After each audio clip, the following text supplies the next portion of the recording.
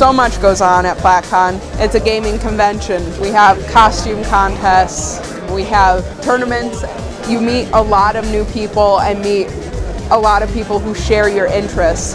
And it's a great thing to have so many people that share the same interest of the geek. It's really fun. Actually, even just working it is a really great experience. I've gotten to play a couple of games. They have like Rock Band and like Super Smash Brothers games.